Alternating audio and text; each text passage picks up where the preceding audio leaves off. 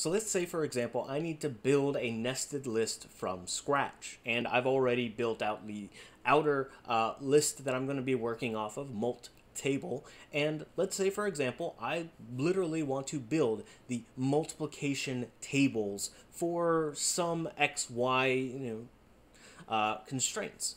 Okay, well, I need to build that, and I want to have sort of, on the first row, it would be that row times some number of columns, so to speak. So we'll say that my rows, I'm going to just arbitrarily say 10, and then my columns also 10. Again, so the way you think about this is I want to build a multiplication table of every digit from 0 to 10, and then see what it's multiplied by with sort of the columns of 0 to 10 as well. So how could I go about building sort of this structure? So to start, the way I like to think about this is what I like to do is build a temporary list for sort of each row of my table. So again, oh, that's not what I wanted. For I in range rows. Remember, range is just going to generate that 0 to whatever number we specify in it. So in this case, it would generate 0 to 9. But we can do some fancy, adding and subtracting to fix that. But again, I like to build out sort of a row to work off of. Row, square brackets.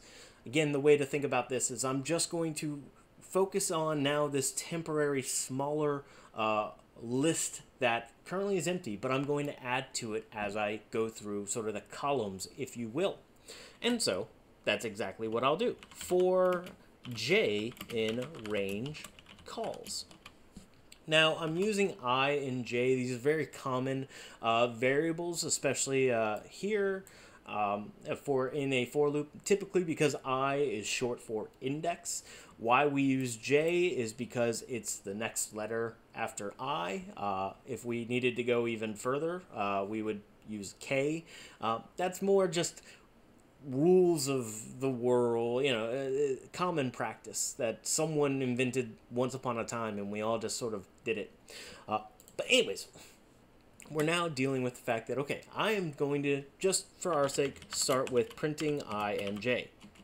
Once again, that just is going to tell me, it doesn't solve my problem. It doesn't give me the answer, but you can see it's at least confirming what I thought. I'm getting 0 to 9, or rather my columns. So I is always going to be 0 while I go through all of my j's or my columns of 0 to 9 as well.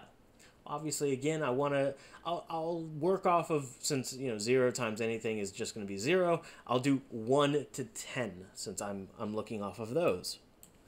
Well, in that case, I'll just build a very simple calc that is I plus 1 times j plus 1. And the same kind of thing, oh, I didn't print it.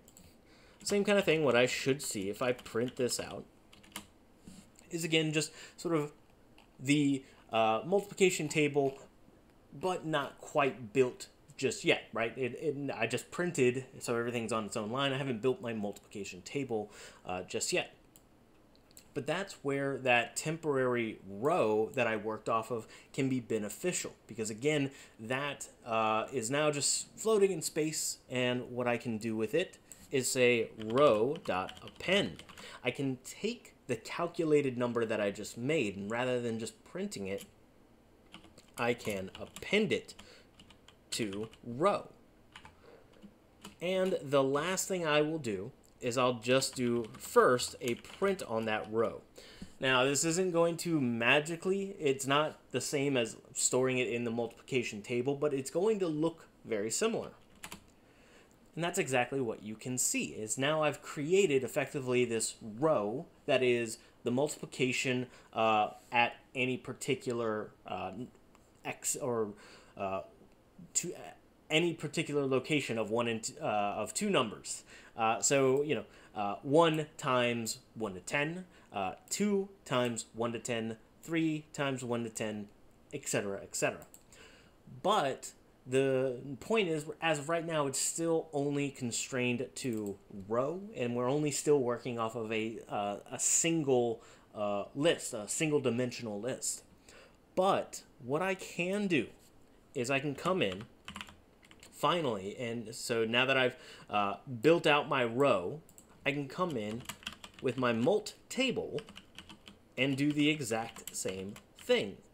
But rather than just append a single number, I can append I can append the entire list to my multiplication table, and as a result, I'm getting a multi-dimensional list.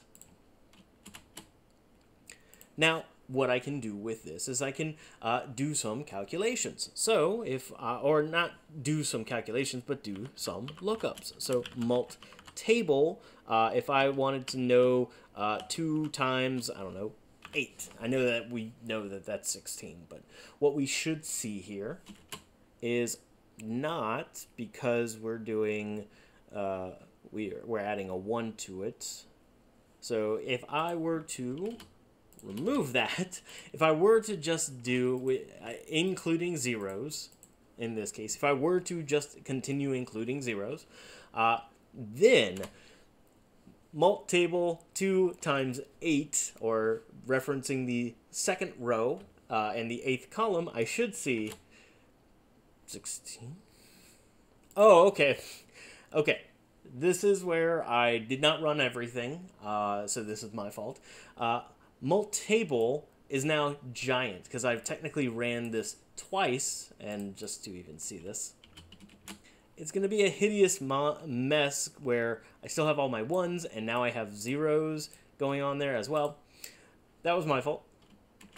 So let me start over, reset my mult table, now run through that, and now, without further ado, I think that we were working off of 8.